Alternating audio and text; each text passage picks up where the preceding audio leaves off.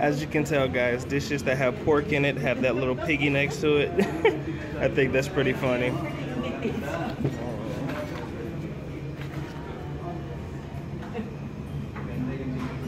The desserts.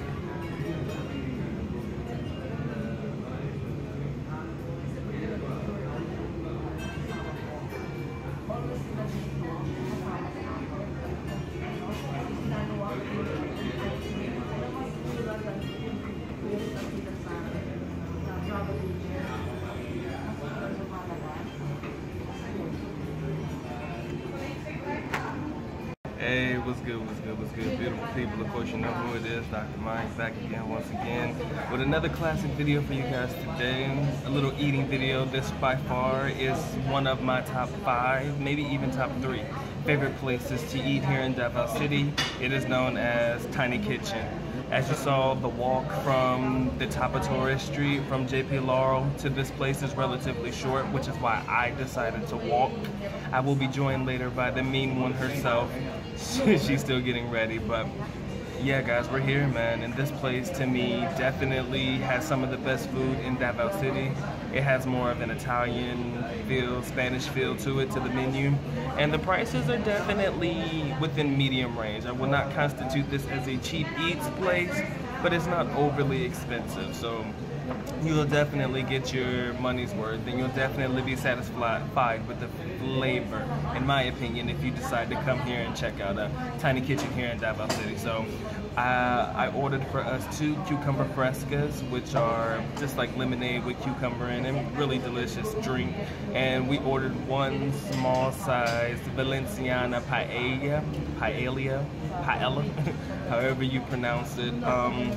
I'll show you what it looks like when it comes. It's got chorizo and things like that, fish, seafood. It's kind of a mixture with some yellow rice. I love it, guys. We get it every time we come here, and whenever the food comes, I'll definitely show it to you, and I'll definitely give you the pricing on it as soon as the meal is officially complete. Y'all make sure y'all stay tuned. All right, Dr. Mike is here.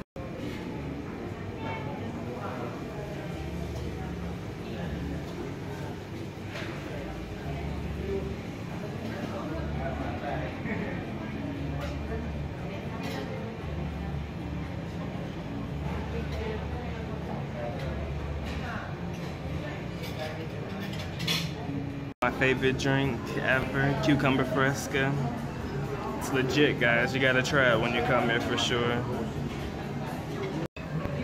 Guys, I also wanted to note that when you come here, you definitely want to be prepared to wait for a little bit of time for your food to be cooked, because a lot of the food dishes are made from scratch. So like the paella, however you pronounce it, it's gonna take about maybe 25 to 30 minutes to make it, sometimes up to 45. So you definitely want to give yourself time.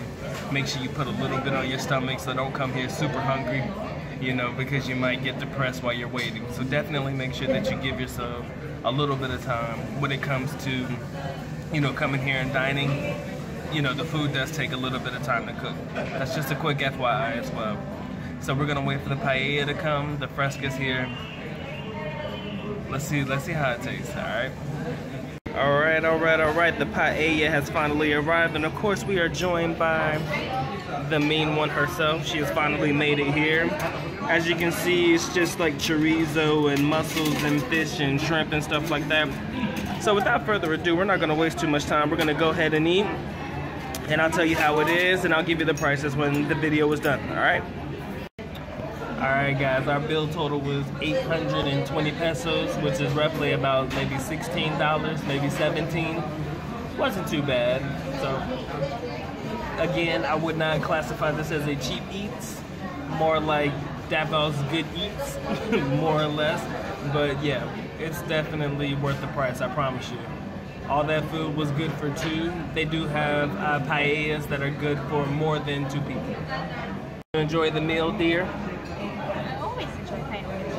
Yeah, the best part of the paella is digging out the crusty part at the bottom of the pan. Yeah, it's just delicious.